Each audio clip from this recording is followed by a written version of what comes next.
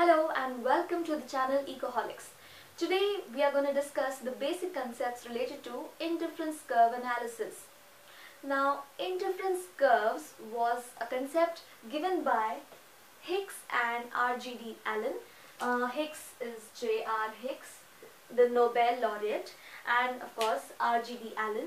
So Hicks and Allen gave the concept of indifference curve in the microeconomic theory analysis, which says that it is an ordinal utility concept.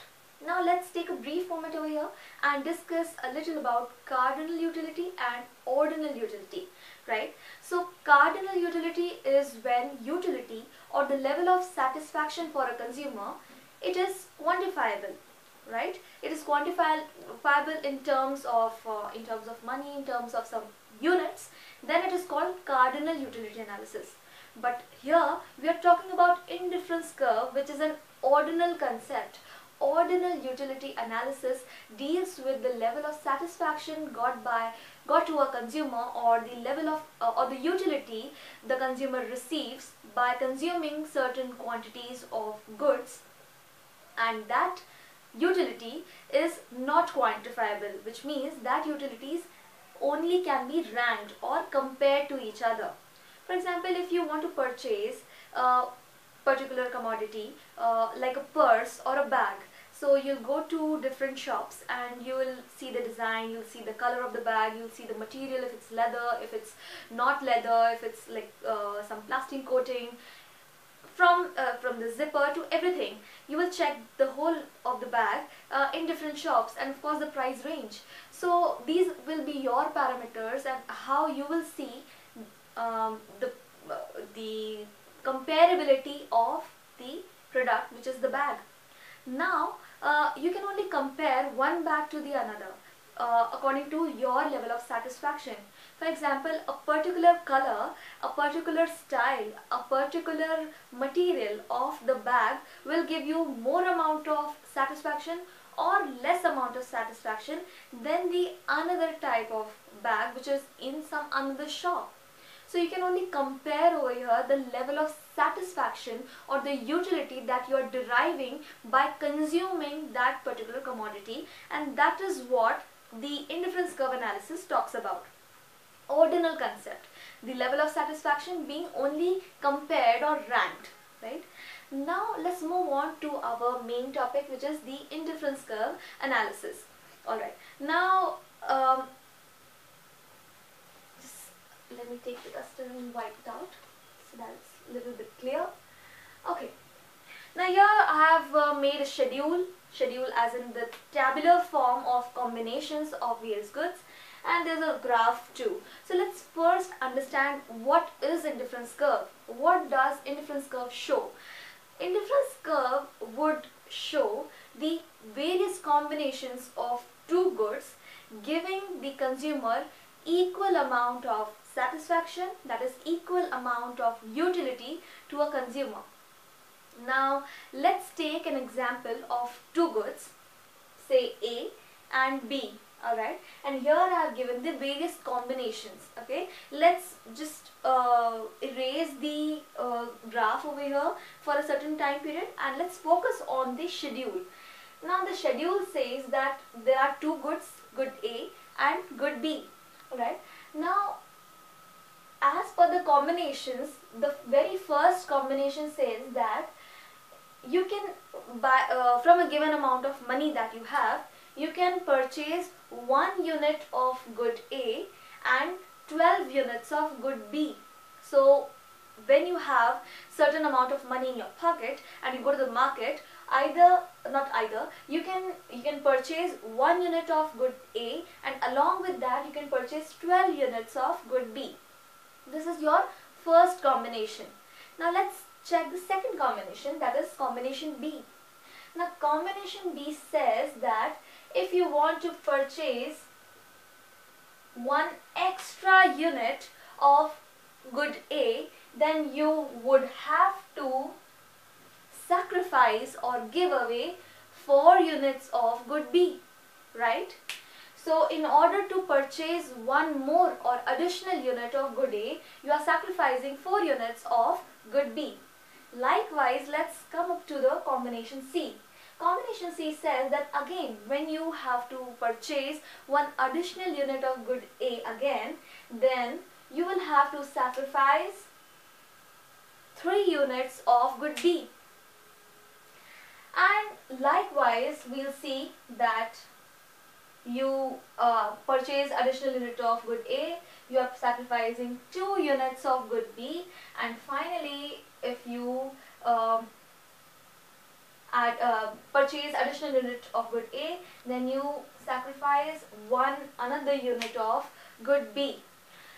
Now, from this example, you can see the chronology or the level of sacrifice that you're making is decreasing. Like first you sacrificed 4 units of B, then 3, then 2, and then 1. Okay. Now just keep this example on hold, just keep this schedule on hold, and let's discuss one very good example that I have in my mind right now. For example, you go to the market to purchase your 2 necessity vegetables, which is tomatoes and potatoes. Okay, so these 2 tomatoes and potatoes you want to buy, and of course these are your basic necessity vegetables because you use these vegetables in your everyday meal, right? So, and because in recent times tomatoes are a little costlier, so given amount of money you would purchase certain amount of tomatoes and certain amount of potatoes. I think that's clear. Now, given this example, let's discuss tomatoes and potatoes. Now, when you want to purchase more units of tomatoes, you are willing to sacrifice some units of potatoes. But again, when you add up the additional units of tomatoes to your basket, you are not willing to sacrifice the same amount of potatoes that you have sacrificed earlier. So now, for every additional unit of tomato, you will sacrifice potatoes lesser and lesser, which means because of the necessity of both the items, you cannot totally sacrifice the amount of potatoes. So that is why you will get an you will get to an optimum point basically where you will sacrifice an enough amount of potatoes to purchase an additional unit of tomatoes, right? So I think with this example you can understand totally the schedule where for an additional unit of A commodity we are sacrificing gradually the commodities, units of commodity B, while we are gradually sacrificing the units of commodity B, we are still having a diminishing rate on that sacrifice. Now, this sacrifice can also be termed as substitution. Why? Because for every other sacrifice that we are making, we are substituting good A to it. So every sacrifice of B is substituted by the additional unit of good A. So this is actually the substitution. And over here we arrive to a concept which is known as the marginal rate of substitution. Alright. So let me quickly erase this and so that you can understand it a little clearly.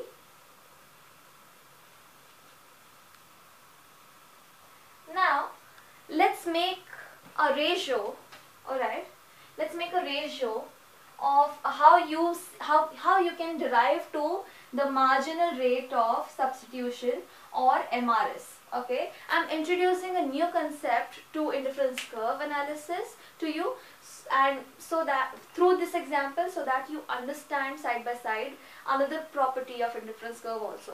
Okay, so marginal rate of substitution is basically the rate of substitution, which means the rate at which you are substituting one good for the another. Okay, for here for this example you are substituting good A to your sacrifice of good B. Okay, so over here you sacrificed 4 units for one additional unit of A. Here you sacrifice 3 units for 1 additional unit of A. 2 units sacrificed of B for 1 additional unit of A, and finally 1:1. So over here the rate of marginal rate of substitution basically is falling or declining, which means you are lesser and lesser willing to sacrifice your commodity B to eventually purchase 1 additional quantity of good A. Okay. Now let's move to this diagram so as to make things a little more clear. Now, as I said before, indifference curve is a combination or various combinations of two goods which will derive the same amount of satisfaction or same amount of utility to a consumer. So over here we have an indifference curve. So over here we have good A on x-axis and good B on y-axis, right? And we have all the points. So let's name the points. 1 and 12, which is 1 and 12 will get us combination A. Then 2 and 8 gives us combination B. 3 and over here 5 gives us combination C. 4 and 3 gives us D. And finally we have E combination. Let me write it properly. Alright. So now we know all these combinations and the indifference curve by joining all these combinations. So indifference curve by the definition is the combination of two goods giving equal amount of satisfaction or equal amount of utility to the consumer at any point on this indifference curve. So on any point the combination of two goods will derive the same amount of utility to the consumer. Now, while we are talking about the marginal rate of substitution, so as we have done the ratio before, that is B to A, we're going to do the same thing in the graph as well. So this is change in B, this is delta, so change in B upon change in A, the same thing that we have done over here, change in B upon change in A, right? So I am making this like a triangle so that you get a clear idea of how marginal rate of substitution is declining gradually. Okay, so this is again change in B to change in A, and finally change in B to change in A. Extremely sorry. Okay. I think that's little alright. Okay. So the vertical axis is change in B, that is y-axis, and the horizontal line is the parallel to the horizontal axis, which shows the change in good A.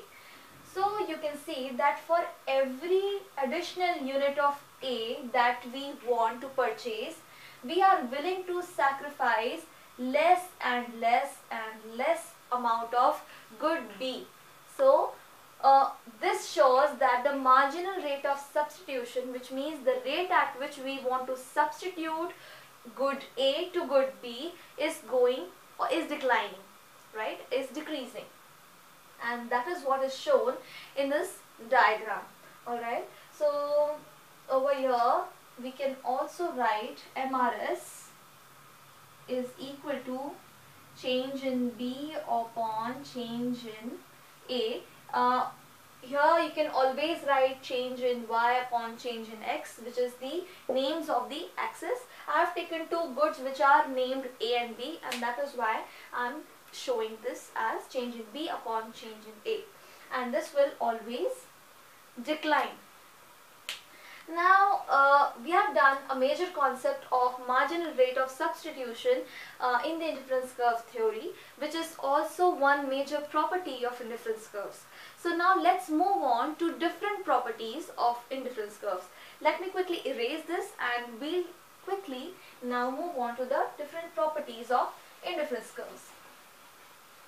There are majorly 5 properties of indifference curves, and if you understand the theory of marginal rate of substitution, then moreover the work is done, and then we can always proceed to the next properties. So let's take the first property. Alright, now the first property, let's make this a little more specific. Alright. Now the first property of indifference curve says that indifference curves are always downward sloping to the right. Downward sloping to the right. So now what we saw earlier in the that we drew from the schedule was an indifference curve which was downward sloping to the right. Right? So this means that we are substituting one good for the other. Any curve which is downward sloping in a graph will always show some amount of substitution that is taking place. Substitution means that for purchasing or for getting one additional unit of a commodity A, we need to sacrifice another units, the units of commodity B, and that is why the slope of indifference curve is downward sloping to the right. So okay, the first property would say that slope of indifference curve is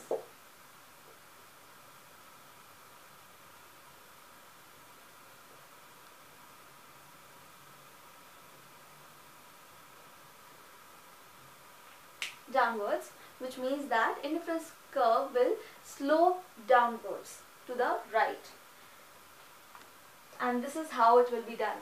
Let's graphically explain it also.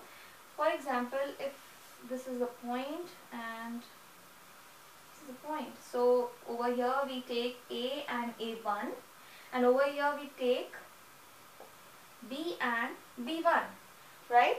So now you can see clearly that for an additional unit of good A, we need to decrease or sacrifice some units of good B, which shows the substitution, right? And that is why it is the indifference curve is always declining to the right. Now let's do the second property. The second property has been explained to you through the schedule, which is with regard to the marginal rate of substitution. Now let's check what is the property. Indifference curve, the property is indifference curve is convex to the origin. Indifference curve is convex to the origin. Convex means this, right? And concave means this.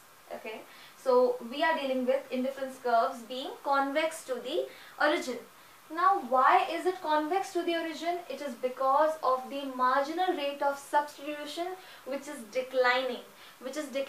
And which is why we are not willing to sacrifice more and more units of good B for an additional unit of good A, as we have already seen earlier, and which is why marginal rate of substitution is declining or decreasing. Whenever marginal rate of substitution will decline or decrease, every time a curve will be convex to the origin, right? So again you will have this sort of curve which will be convex to the origin. Now let's move on to the third property of indifference curves. The third property of indifference curve suggests that indifference curves, okay, let's take it like this. Higher the indifference curve, higher the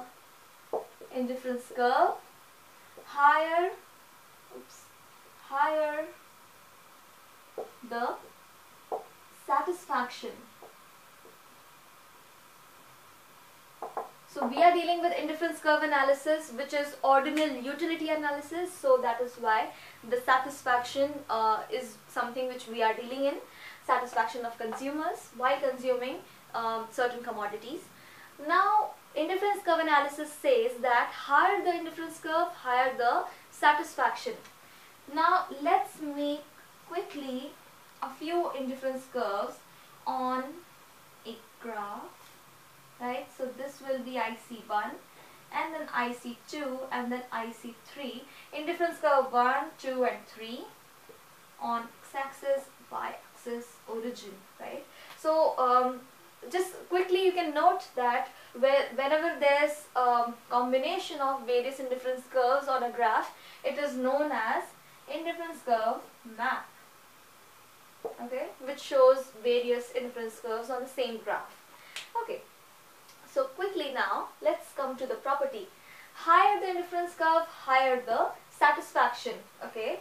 So it will also mean that the more the indifference curve will be with the two axes, or it will be closer to both the axes, it will be dealing or deriving lesser amount of utility than the indifference curve which will be farther away from the axes. That indifference curve which will be farther away from the axes will give the consumer more amount of utility than of course this one. So if I want to just make it more clear,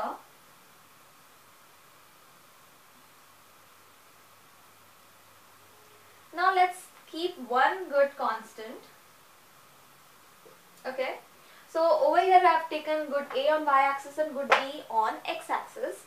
Okay, now on indifference curve 1 we can have OA combination of commodity A and OB amount of B, right?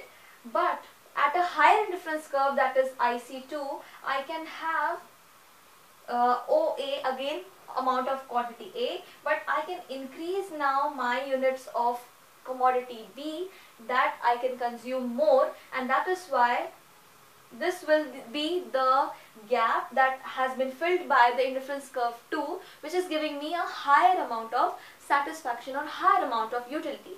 Again, now it's very simple to understand. If for once you were able to purchase a certain commodity and now you can purchase more amount of that commodity, automatically you will be put on a higher amount of indifference curve, which means that you are gaining higher level of satisfaction.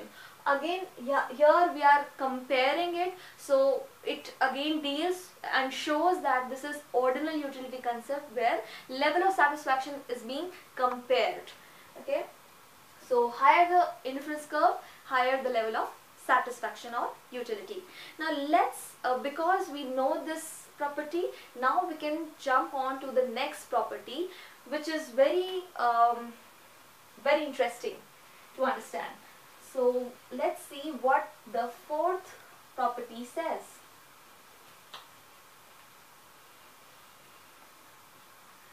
Now the fourth property says that indifference curves do not intersect each other. Intersect each other. Indifference curves do not intersect each other. Now we saw an indifference curve map where we saw various indifference curves, IC1, IC2 and IC3. But then why cannot they intersect each other? So let's intersect them at first so that we understand why this property is true. Okay, so let's I'll make a graph, and so this is x-axis and y and origin, and over here I am drawing an indifference curve 1 and then I am intersecting it, so this is my indifference curve 2. Okay. Okay. Let me make another indifference curve 2 because it's not that downward sloping. So let me stick to the property and let's make another one. Okay, this is more likely to be indifference curve 2. Alright, now let me take the blue marker to make some points. This is point A, this is point B, and this should be point C. Alright, now in the previous property we learned that higher the indifference curve, higher the level of satisfaction. So from this diagram we can say that A is, I'll write it over here so that you understand clearly.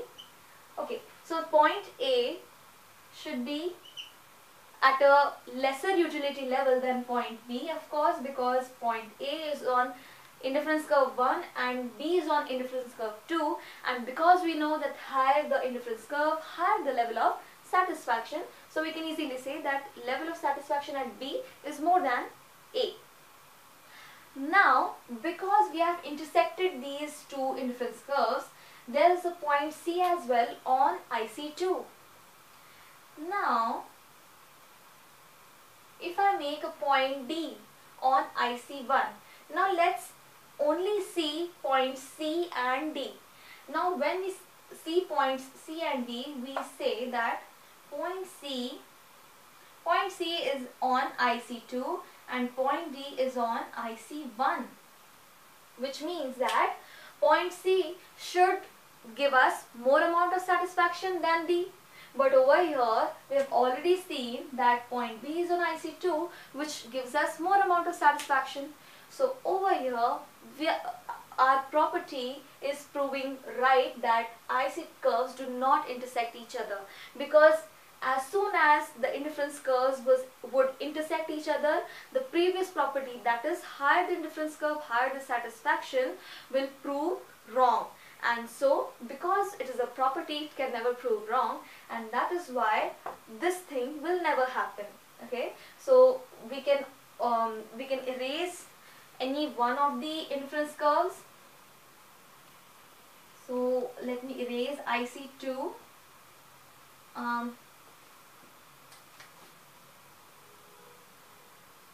Okay, and I'll make this IC2 without intersecting. Okay, and then whatever the point B, now the property is proved right, and if I say over here C and D, again D will be giving more level of satisfaction than point C. So now over here the property will prove right, and that is why we now know that indifference curves would not intersect each other. Alright, so property 3rd and property 4th are actually interlinked, so you can learn it easily. And let's now do the final property, which is 5th property.